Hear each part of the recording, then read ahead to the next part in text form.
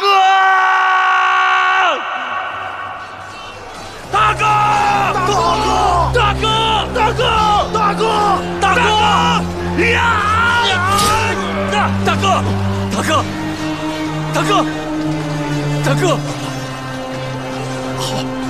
大哥，出去，冲出去！大哥，快送大哥走！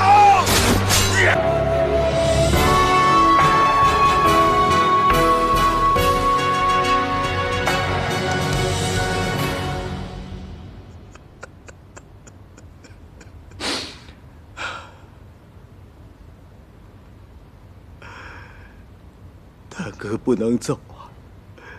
小弟还有话没有说完呢，哥哥，哥哥。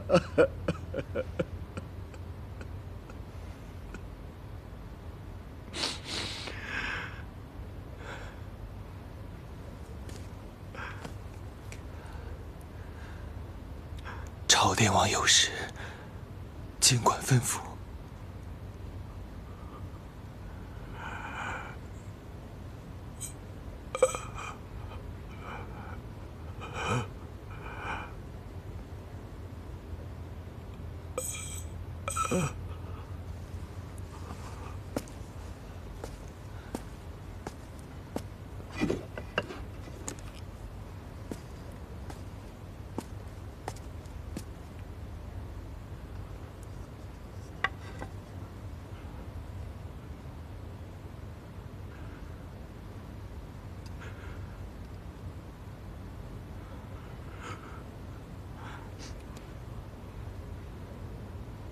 哥哥有什么吩咐？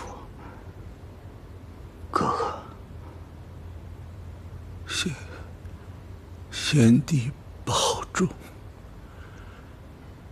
若是有哪一个抓到射死我的人，就让他做梁山破主。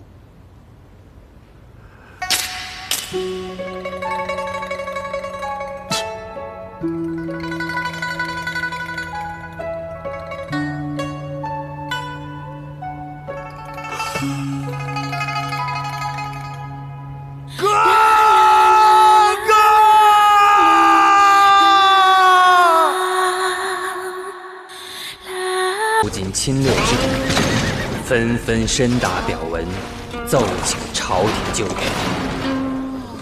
朝廷遂派枢密使童贯为先锋大元帅，起兵抗辽。卢俊义既是童贯帐下急先锋。卢俊义勇冠三军，带兵有方，领兵一路溃敌，辽军节节败退。卢俊义几日内接连夺回霸州、雄州、涿州、冀州等地，所向披靡，令辽兵闻卢丧胆。宋军频奏凯歌，辽军败将残兵一路退到潭州、玉田县。彼时，辽军马快，来得快，去得快，进可攻，退可守。卢俊义献计，他与他帐下神机军师朱武亲率小股人马，扮作主力诱敌出战，引辽兵尽数包围他。童贯可趁机引大军在外围再围之，叫他逃脱不得。到时里应外合，拒而灭之，去除国家大患。那童贯知是好计，唯恐于其陵功高盖主他，又欲将卢俊义浴血奋战之功贪为己有。尤其蔡京、童贯等朝中奸贼一党曾笼络卢俊义，卢俊义却心存忠良，不肯趋炎附势，与之同党。童贯记恨在心，要借机加害卢俊义，便准了卢俊义的献计。卢俊义、朱武诸兄弟依计行事，诱敌将其包围，以寡敌众，拼死苦撑，单等童贯率大军来围。可童贯那妒贤技能的贼迟迟不肯发兵，要眼看卢俊义活生生战死沙场。卢俊义只杀得再无指望，血透战甲，目眶登裂。幸亏众将士拼死护着他，一人一马突围而出。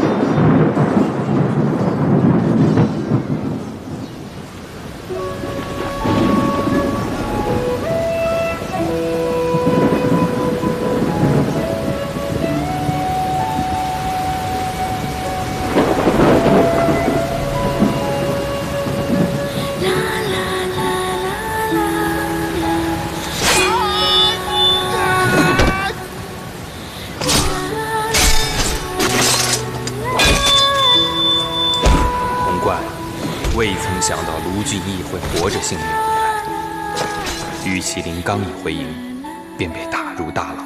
童贯夺了玉田县，拿了抗辽之功，并奏明皇上，诬告卢俊义擅自带兵出征，误了最佳战机。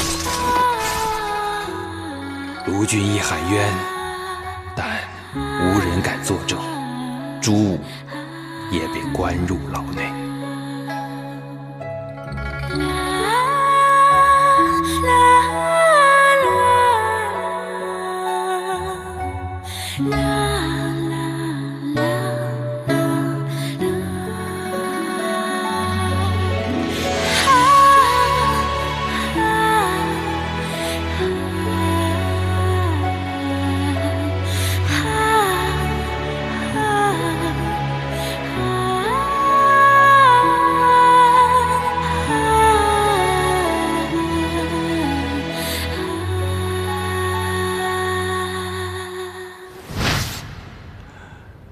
那玉麒麟之后如何？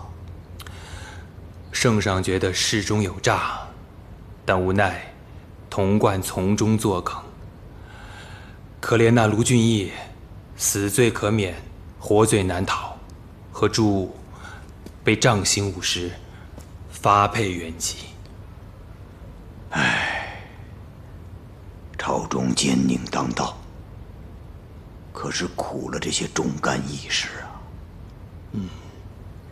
诏令一下，卢俊义捶胸痛哭，哭的是那冤死的1000名将士。他又声明愿做回战卒，为国尽忠。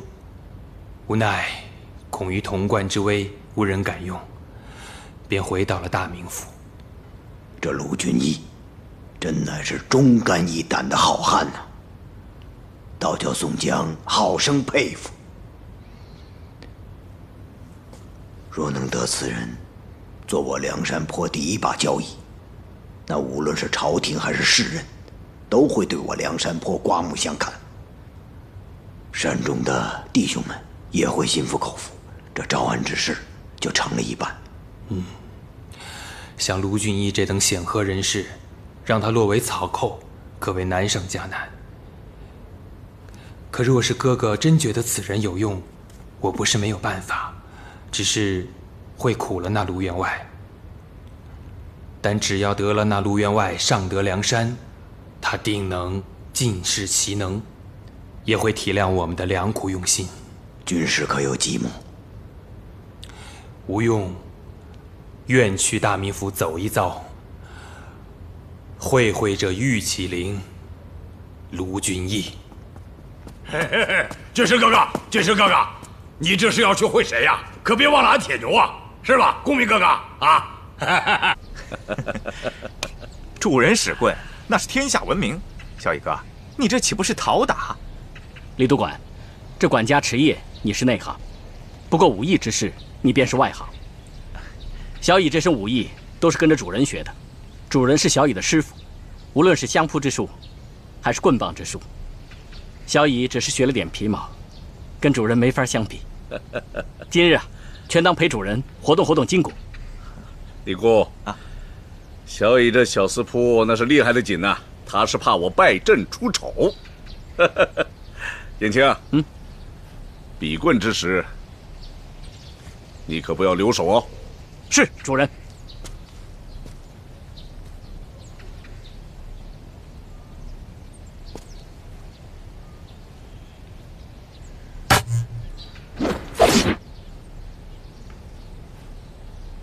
主人，请赐教。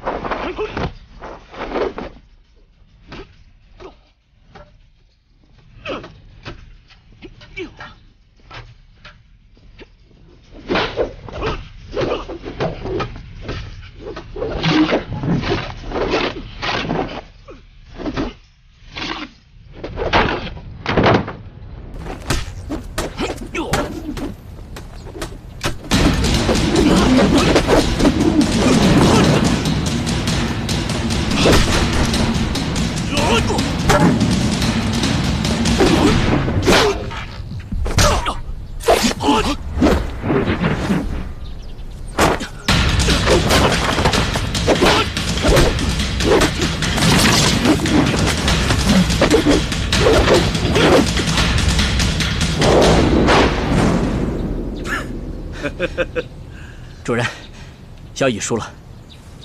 当真认输？如果小乙认输，岂不是驳了主人的兴致？接着，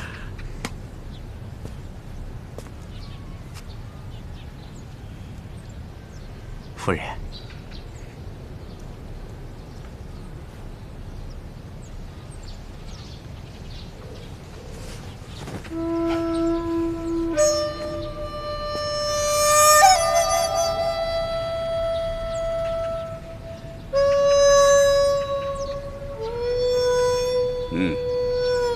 好一身喜人的花绣啊！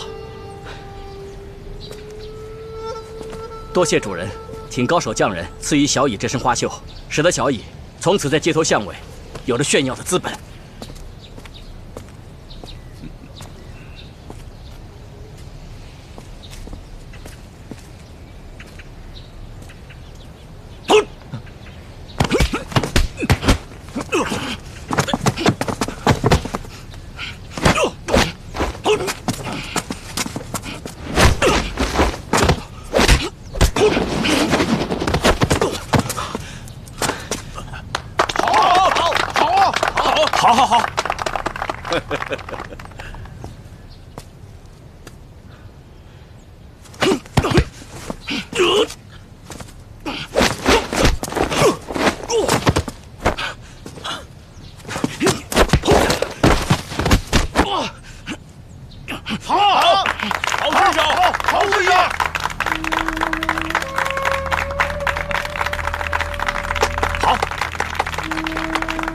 起来，起来！小乙哥，来，主人喝水。小乙啊，啊，你这小司铺的技巧可是越来越精湛了，要不了多久，恐怕我都不是他的对手了。哎，主人夸奖了。其实小乙平时闲来无事就常常练习，哪像主人要操持如此大的家业，还得研究兵法韬略，哪有时间练功啊？来，好，我看今天难得有这么好的兴致。最近在这府里啊，也憋屈得太久了。哎，不如我们几个出去透透气，打探几个猎物回来。好啊。哎，李督官，你也别在家里闲着了，和主人一起打猎去吧。是啊，李姑，你也随我一同前去。哎呀，是吧？主人，这今日账上之事还有些没有解决。哎，拖账1、2日，对你李总管那还叫个事儿啊？不必推却，一块儿去吧。好，那小人去换套打猎的装束。哎，李督管，你别让主人久等了，还是我们俩在门口先等主人吧。好，你们去准备，我先去更衣啊。员外啊，娘子。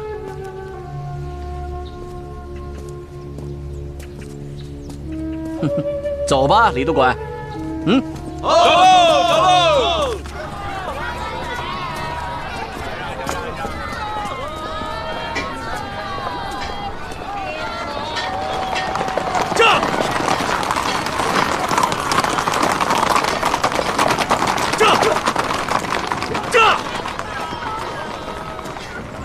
玉麒麟，卢俊义。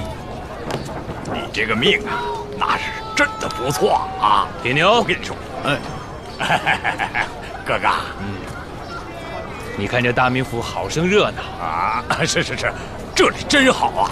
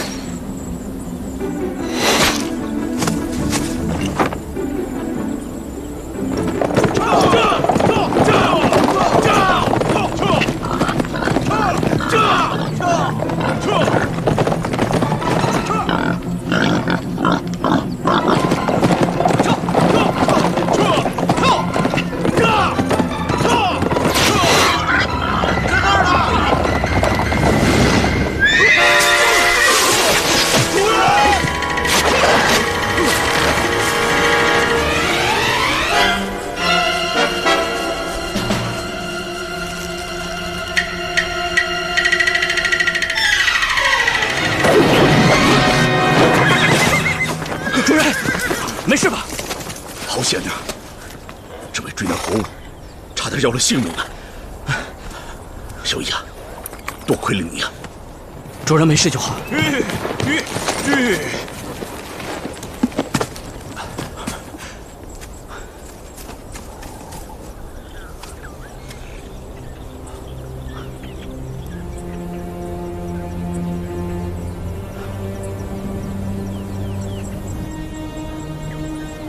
主人，你没事吧？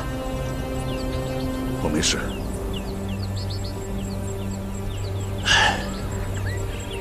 此马跟了我多年，经不到今日死于非命，也算是为我尽了忠啊。主人，人都难逃天数，更何况一匹马呢？主人，别太难过了。哎，天数，天数啊！主人，时间也不早了，我们找一个地方歇息一下，吃点东西吧。啊，林外有一茶棚，我们可以去那儿。好吧，把我这披风给此马盖上，好生掩埋，也算是有个善终。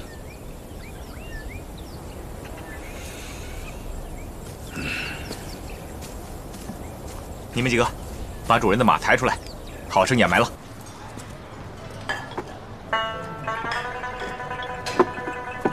哎，两位客官，里边请。你稍等啊。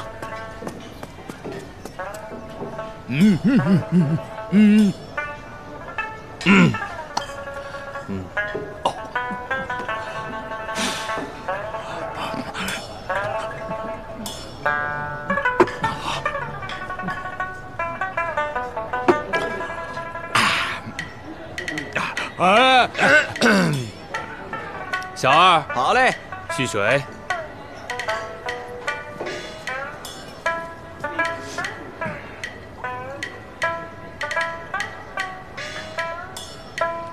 你慢用。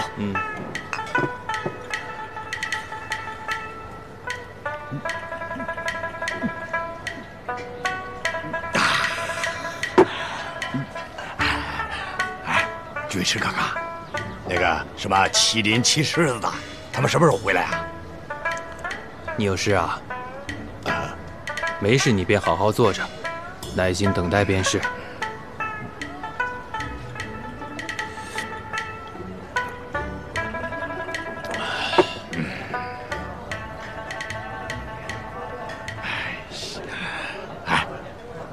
咱们这干等着，哎，那不急杀俺铁牛了？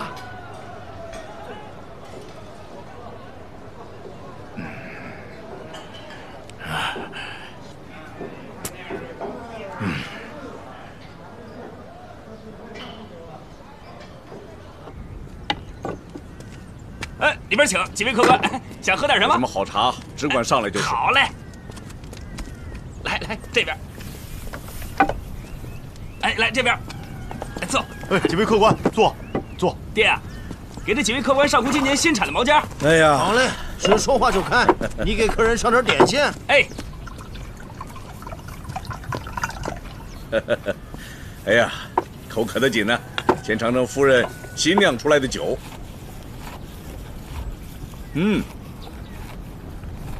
这娘子酿出来的酒可是越来越好了。果然清冽，解渴得很。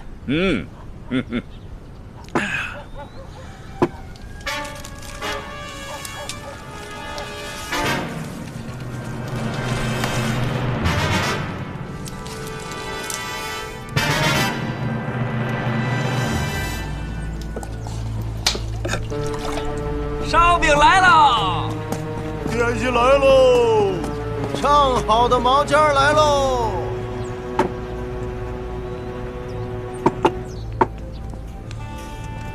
嘿，主人，这饼子是热的，您尝尝，味道一定不错。你先吃，我尝尝这里的毛尖。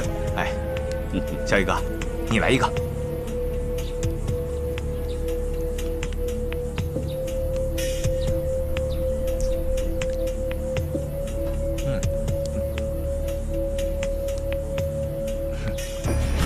还不错，这味道。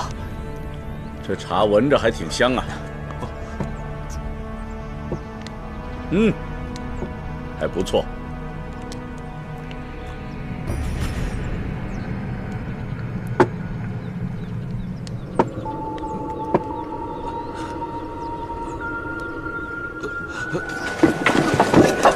嗯。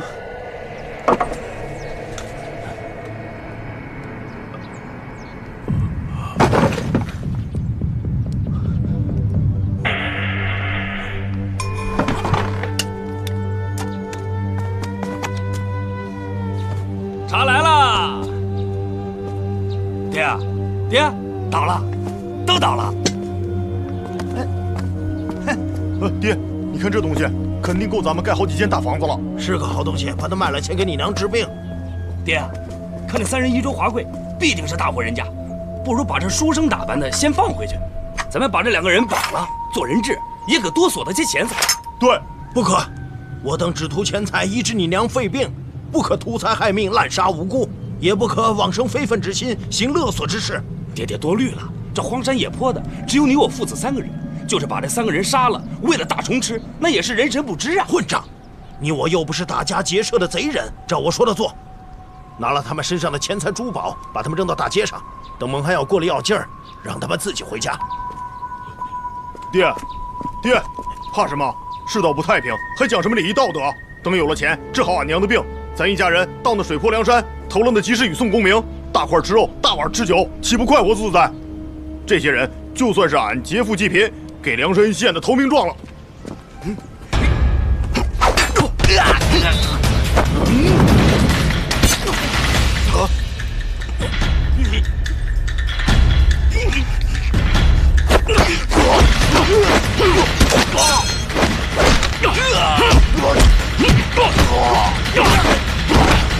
好汉，别打了，别打了！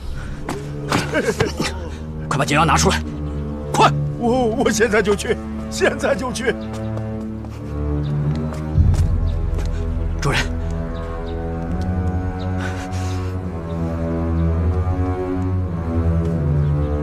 店家，快点！哎，来了。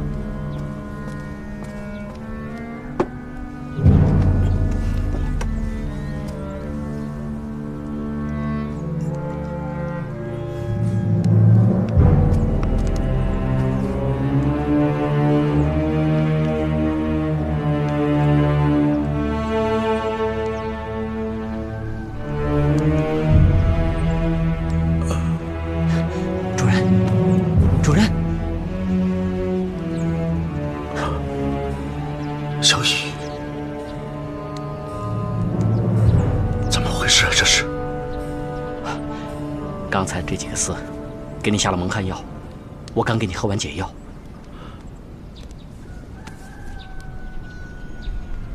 你手怎么了？啊，没事，一点小伤。哎，主任，大人饶命！你这狗贼！我们与你无冤无仇，你却要要我性命，伤我小乙。今天我非要了你的狗命不成！主人且慢，先问清缘由，再杀他不迟。说，大人饶命！小人姓唐，本是林间猎户，只因老伴病入膏肓，无钱医治，才干起了这麻人打劫的勾当。小人真的不敢伤害大人们的性命，只是小儿一时起了歹意，小人拦也拦不住啊。主人请息怒，小乙的伤根本不碍事，先看看这位老者说的病人是真是假，再做打算。那妇人现在何处？这就是我的病老伴儿。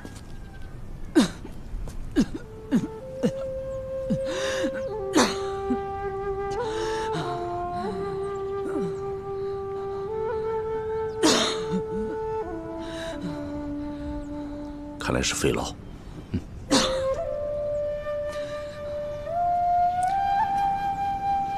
看过大夫没有？抓过几副药，后来因为没钱就吃不起了。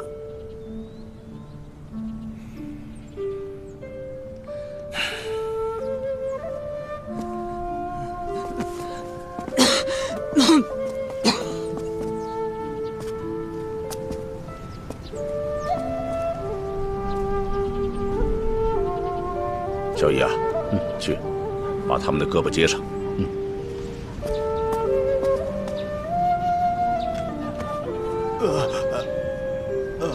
这位大人莫非就是浪子燕青燕小乙？正是。那你定是玉麒麟卢员外了？正是在下。好了，赶快给卢员外磕头谢罪。小人有眼不识泰山，竟然劫了卢员外，还伤了燕小乙。卢大人是菩萨心肠，小人真是瞎了眼。您就是杀了我们全家，也解不了您的心头大恨。谢大人不杀之恩，杀了你们3个，也不解我心头之恨，体肤之痛。看在你们家有病父的份上，今天算饶你们一命。你这2个儿子还算有把力气，可以跟我到府上看家护院。你这蒙汗茶烧得好，可以到我茶房去烧水。你们现在就去准备一下，带上这老妇，跟我一块儿回城，给他看病。谢大人不杀之恩，不杀之恩。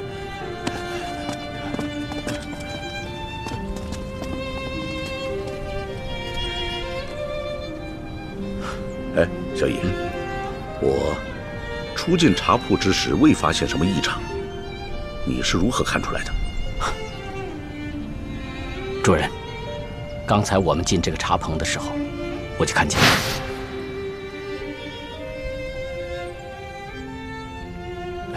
几位客官稍等，一会儿就来。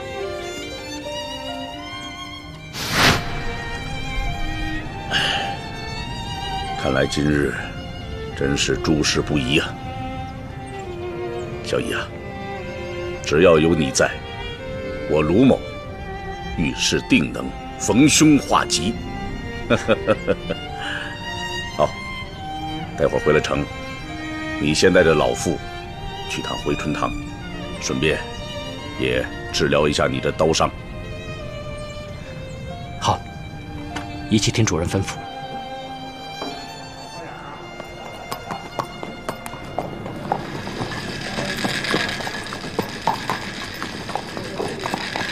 快，跟上！铁牛，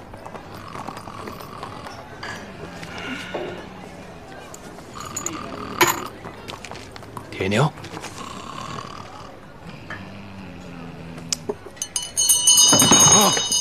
是。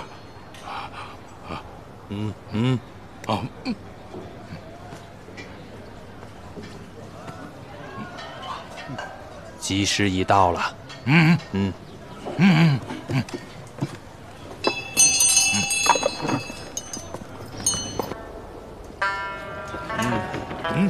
铜钱拿出来。刚才那枚，这持酒竟然让俺铁牛付账啊！军师哥哥，你也太小气了吧！是那个钱呐！哎呀，持酒也要含那钱呐！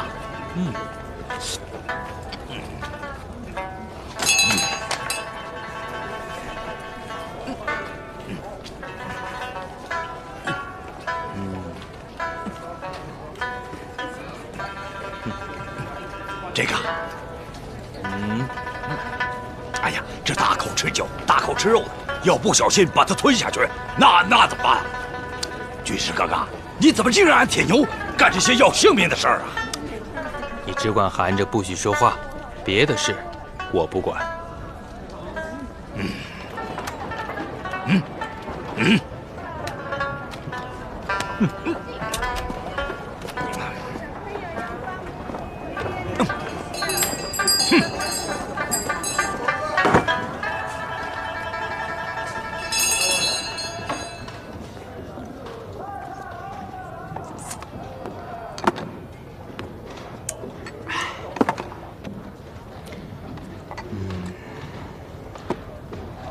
这是我们酒馆自家的位置，若要吃酒，去找旁的位子。啊，贫道找的是你，而不是进出五脏庙的酒食。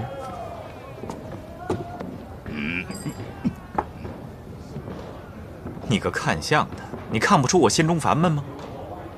莫要纠缠，走走走。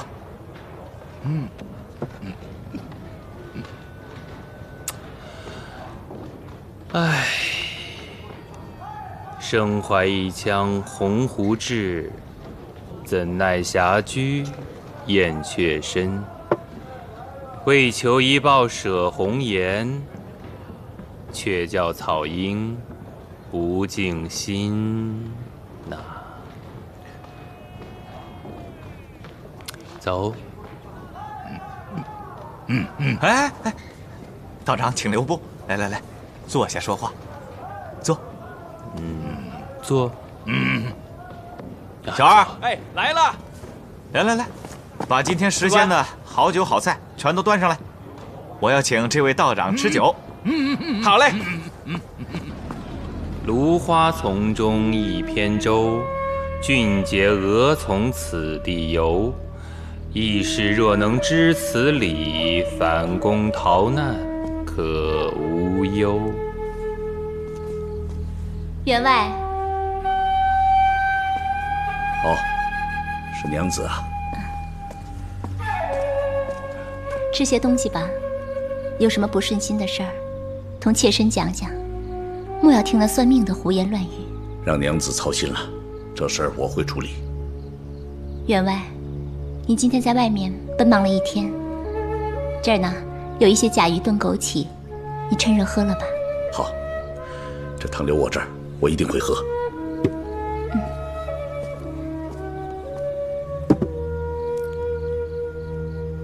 哎，娘子，今日定是辛苦了，还是去早点歇息吧。去吧。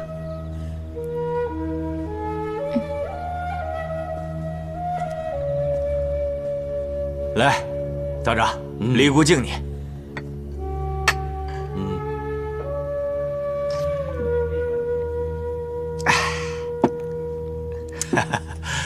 今天听了道长一席话，真是茅塞顿开。这样吧，道长和这位兄台在这儿慢慢的用，啊，酒菜已经都记在我的账上了。哎呦，我府上还有点事儿，就先告辞了。多谢。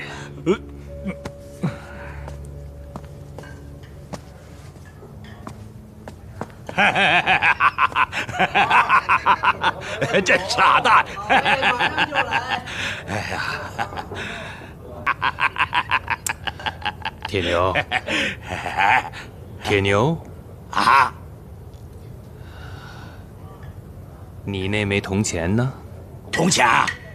什么铜钱？啊？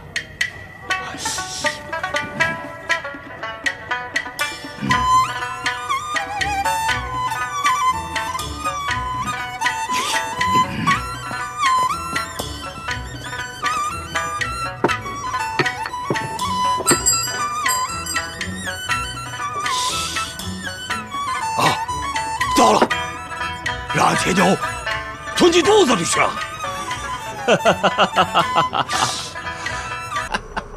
这是我李固命中该得。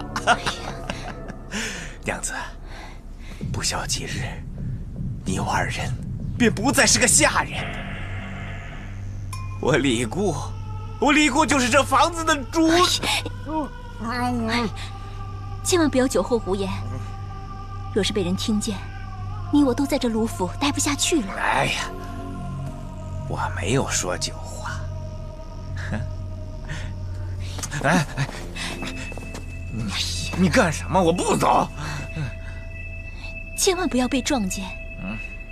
前几日似乎有人看到，惹得我这几天心里都害怕的紧。你这嘴就是好胡言。你看那小乙哥。小乙哥，你到底害怕的人是谁？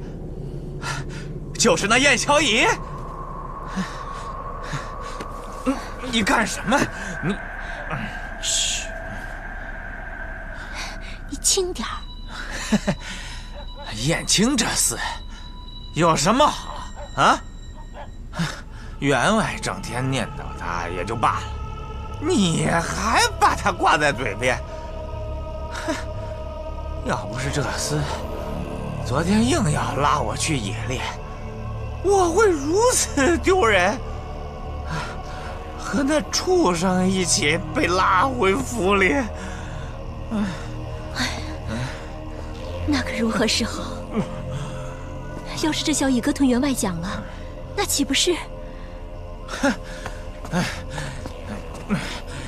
那燕青那厮有什么好？什么本事？啊？会的只是些旁门左道的微学，却偏要拿来在众人面前炫耀。员外也是糊涂，偏偏要重用他。这卢府上下的家业，有哪一点不是我李固为他打下的？哼，要是没有我，他能撑得了几日啊？娘子，不要害怕。要是这小乙哥同员外讲了，员外岂不是会要我的性命？你和我都不会有事儿。来，我告诉你，刚才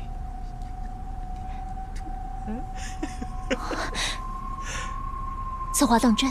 千真万确。那我该如何是好？来。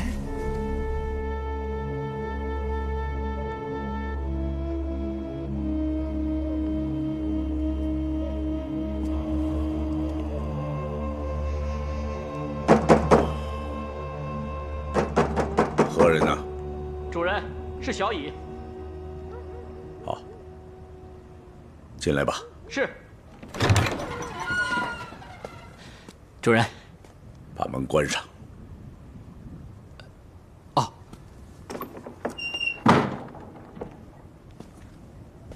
主人，病人已经安排好了，不久唐家父子就会来到府上。你吃酒了？啊，是。小乙擅自主张，请唐家父子喝了点酒。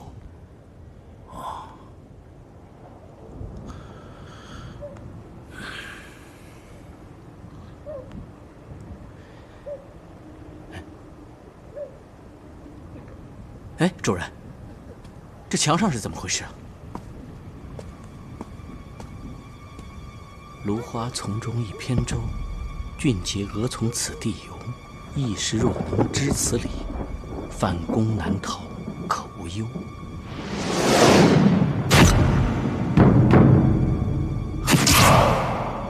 啊！主人！这是那个胆大妄为之徒想要陷害主人。这墙上的4具尸乃是藏头之尸，小乙看的是浑身冷汗呐。小乙啊，在你一病之时，来了一位卦师，只因近日诸事不利，我便请那卦师卜了一卦。那位卦师说，我100日之内必有血光之灾，并且留下这首反诗。真不知此卦是何用意？主人，那个卦师还对您说了些什么？那位卦师说，要想避得此难，须去东南100里外。想这东南100里外，乃是泰安州。我总觉得这个卦师，他有什么阴谋？是啊，这东南100里外，乃是山东泰安。路途中必定会经过水泊梁山。主人，今年宋江一伙强人在水泊梁山打家劫舍，势力庞大。连官府都拿他不得。或许是宋江想使计，引开楚人，离开府里，对卢府进行打劫。又或者是什么？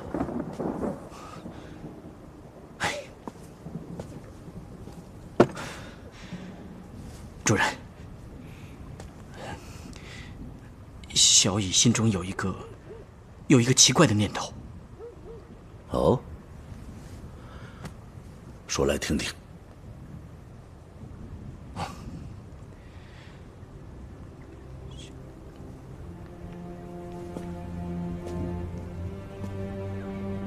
或者是那水泊梁山的宋江，想要赚主人上梁山落草。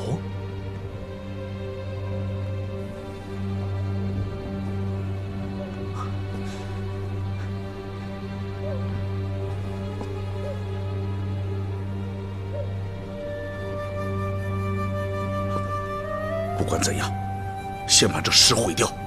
是，主人。主人，啊，是李固，我正派人去寻你。你这是与何人争斗？弄得满脸皆伤。主人，我并未与任何人争斗，只是小人走夜路，自己跌的。好，你赶快派人把这面墙给我拆了，所有的砖块尽数扔到护城河里，不得延误。主人，这墙好好的，拆它做甚？再说，这外面起风了，眼看就要下雨。你只管去做，不要多问。员外放心，小人这就差人去办。员外，娘子，娘子，娘子，娘子怎么了？员外。妾身刚刚给你送完饭食以后，在花园里走动，燕青他回来，看见妾身，他就来抓妾身的手。主人，燕青回到卢府就直接进了厅堂，在路途中没有遇到夫人。你胡说！燕青，他一身酒气，看到妾身。他就动手动脚的，李督管，他看见就上来劝阻，可燕青还对他拳打脚踢。李固，娘子她说的可是实情？主人，小人不敢说。有我在此，不妨直言。是。主人，小人从外面回来，就看见小乙哥拉着娘子的手不放，还摸娘子的脸。李固上前劝阻，可小乙哥却对李固拳脚相加。李固，畜生！主人，主人，主人，主人，畜生！主人，畜生！畜生！主人！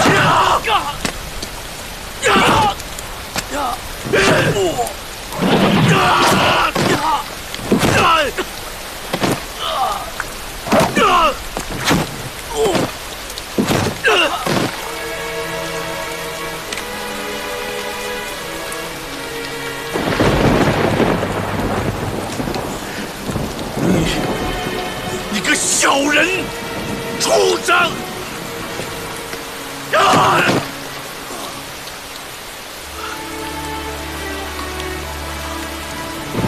燕青，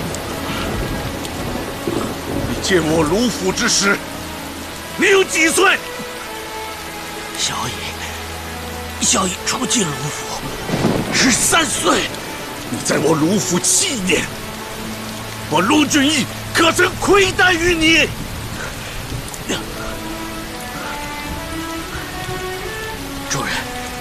主人视小乙如自己的孩子，小乙视主人如自己的父亲。娘子是我的妻室，她是你什么人？夫人，夫人是萧逸的主母。亏你还知道！你既然知道，为什么还做那猪狗不如的事情？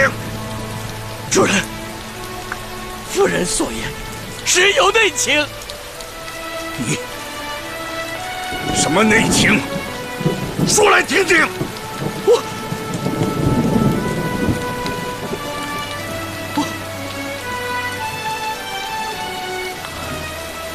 为了主人的声望和威名，为了龙府，萧逸不能说。好，你若不说，休怪卢某不给你解释的机会。主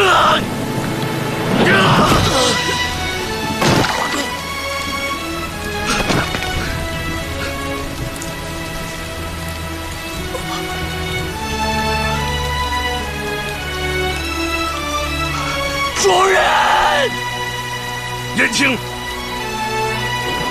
你滚出我卢府！我卢俊义从没有燕青你这个仆从。